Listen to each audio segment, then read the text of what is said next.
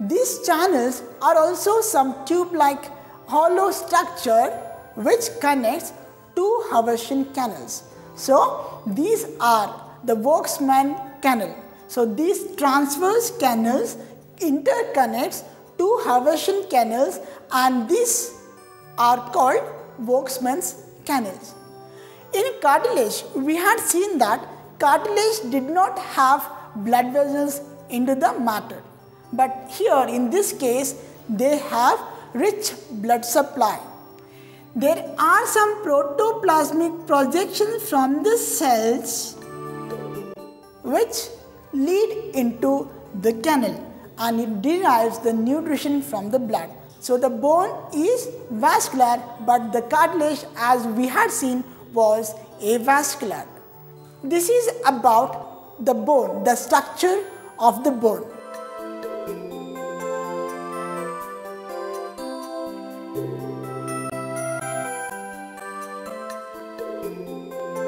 Now let us see what is the matrix made up of. I have already told you that the matrix is made up of ossein and the collagen fibers. What is responsible for the density of the bone? The density of the bone is because of calcium carbonate, calcium phosphate and chlorides of magnesium, potassium and sodium. So dear students, the density of the bone is because of calcium carbonate and calcium phosphate and the chlorides of potassium, sodium and magnesium. And what is the function of bone? Bone forms the structural framework of the body and this gives support to the body. It is the one which is responsible for locomotion also with the help of the muscle. With the help of the muscle, the bone helps in locomotion. It maintains the posture and it puts up the most weight of the body. Now, an interesting fact. Which is the smallest bone in the body? It is stapes.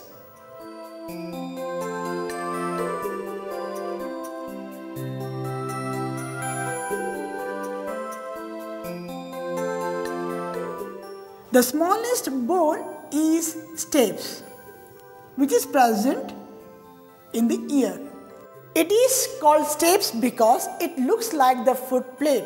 So, this is the stape which is the smallest bone present in the body and it is present where? It is present in the ear. It is called ear ossicle also. This is about dense connective tissue. Dear students, till now we have learned about loose connective tissue and dense connective tissue. Next, moving on to the third type of connective tissue, that is fluid connective tissue.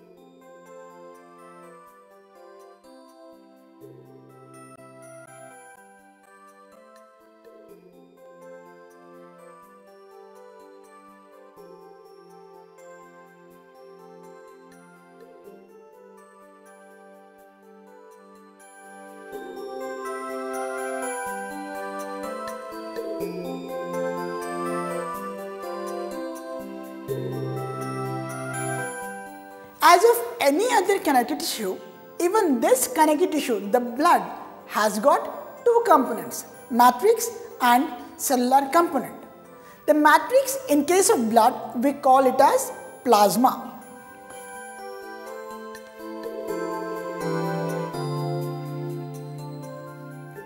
And coming to cells, it has three types of cells: RBCs, WBCs and platelets.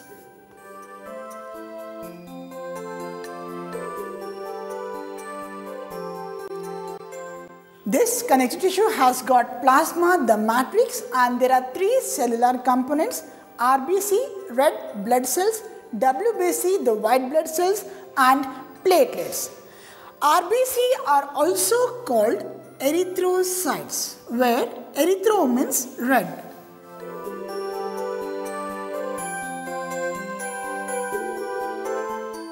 WBC is also called leukocytes. Again, leuko means white.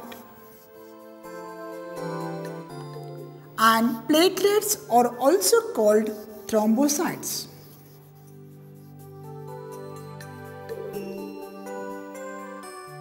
Let us now take up RBC in detail. RBC, red blood cells, as the name itself suggests, these cells are red in color. Why? How are they red in color? What is responsible for this red color? This RBC is red because of presence of a coloring pigment, a red coloring pigment called hemoglobin.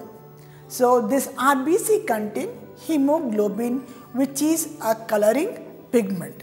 Also, this hemoglobin is responsible for the transport of oxygen and the carbon dioxide from various parts of the body to the lungs and from the lungs to the various parts of the body. This is about the hemoglobin. Next, coming to the structure of RBC, it is biconcave when you see on one side and discoid shape when you see on other side. So the structure of RBC is a discoid, but the surface is not convex, but rather it is concave. So the structure of RBC is biconcave. On the both sides it is concave, and if you see this surface, it is round, discoid in shape. So the shape of RBC is biconcave discoid shape.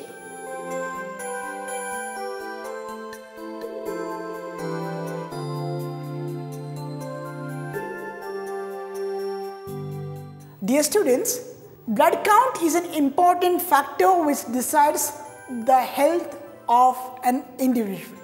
Normally, an adult contains 4.5 to 5.5 million cells per millimeter cube. So, in 1 millimeter cube of blood, there are about 4.5 to 5.5 million cells. This is about the count of RBC. Next, coming to function, we have already discussed that it is the one which is responsible for the transport of oxygen and carbon dioxide. Next, what is the lifespan of these RBCs? Once they are produced in the bone marrow, where is this bone marrow present? Inside the bone. So once this RBC is produced inside the bone and once they are released into the circulation, into the capillaries and the blood vessels, then it is expected to live for 100 to 120 days. Once they reach 100 to 120 days, the cell membrane of this RBC becomes fragile, weaks, and as they move towards the small capillaries, during squeezing, they die out or they break out and die. This is about the RBCs. Let us now learn about WBCs. Dear students, RBC we call them as RBC or red blood cells because of their color. But WBC, do we call them because of their white color? No, exactly wrong. These white blood cells doesn't have any color, they are colorless. WBCs are colorless. Actually, this is a misnomer. So, WBCs don't have any color. So, based on the presence of granular sac-like structure which contains chemicals, based on presence of these granules, we have classified WBCs or leukocytes into two categories: granular leukocytes and agranular leukocytes.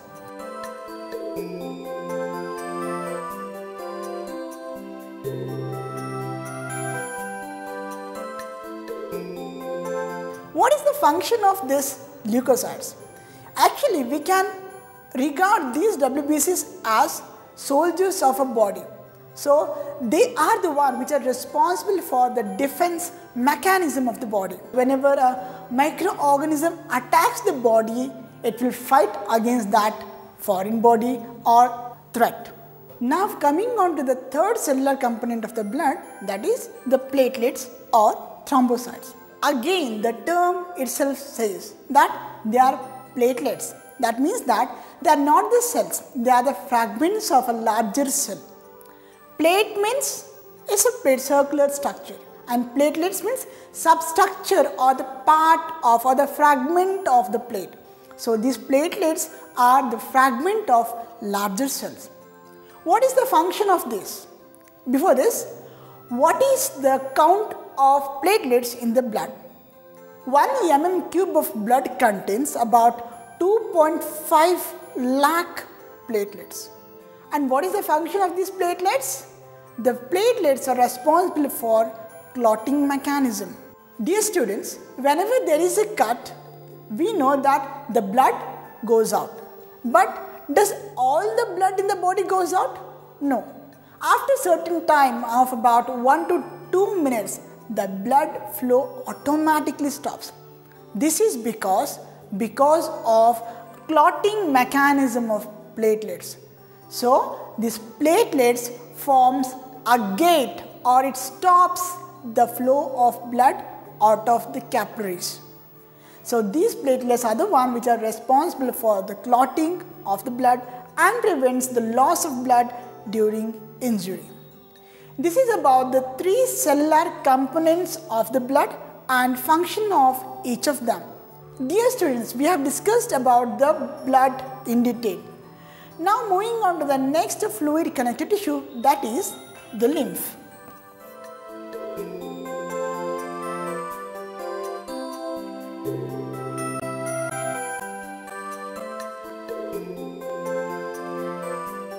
Again, lymph is a fluid connective tissue. That means it has the capacity to flow. This capacity is because of what? Because of fluid nature of the matrix. From where does this lymph come? This lymph is derived from the capillaries. From the capillaries, the plasma and some of the cells move out of the capillaries into the intercellular spaces present in the tissues. And this fluid again goes into some channels, and these channels are called lymphatics. So this lymph travels through capillaries called lymphatics or lymph capillaries or lymphatic capillaries. And at certain points, WBCs get differentiated. They get equipped to fight against the foreign body or the microorganism.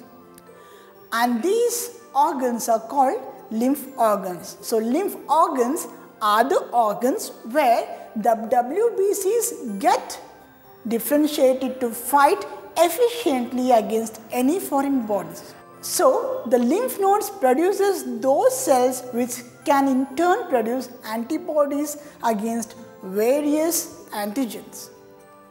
This is about the lymph, and hence this concludes the topic of connective tissues. Dear students, till now we have discussed about connective tissue. We had classified the connective tissue into 3 categories: loose connective tissue, dense connective tissue, and of course the fluid connective tissue.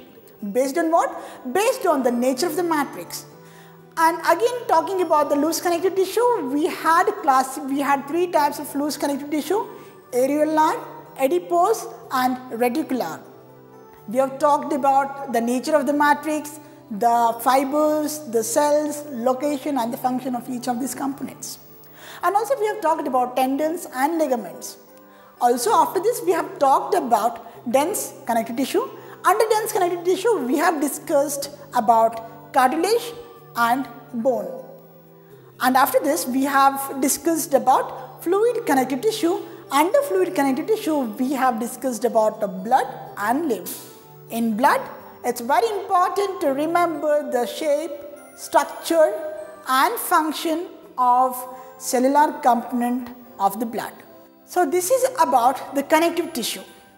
Next, the fourth basic connective tissues of animals is nervous tissue.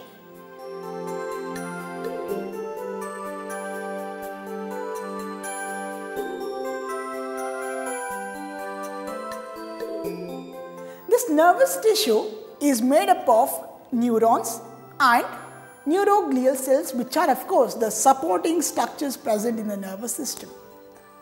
Talking about the neurons, neurons are the longest cells present in human body. So let us first know the structure, various parts of the neuron and function of each of them.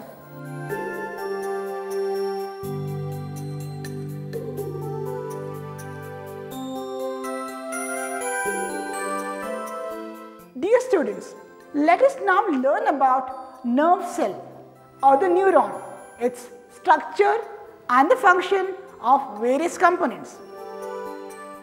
This is a diagram of a nerve cell or the neuron. Probably this is the longest cell in the body.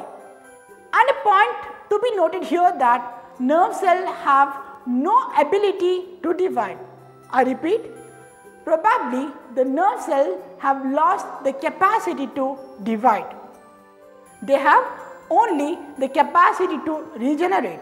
That is why whenever there is any damage to a part of a brain, it's hardly that people recover from that damage. Coming to this diagram, this is a diagram of a neuron where you can see a cell body or the cyton with the nucleus, and this cell body has got many processes, many tree-like projections. Some short projections which are root-like are called dendrites. Among these processes, one process is the lengthiest and this is called axon. And this axon terminates in a root-like structures called telodendrites. Why is it called telodendrites? Dendrites means hair-like structure, fine. But why is that this is called telodendrites? Dear students, you know the meaning of television, telescope or telephone, where tele means a thing which is far away. Similarly, because the dendrites, the hair-like projections are present away from the cyton or the cell body, this is called telodendrites. This means that the dendrites are present far away from the cyton.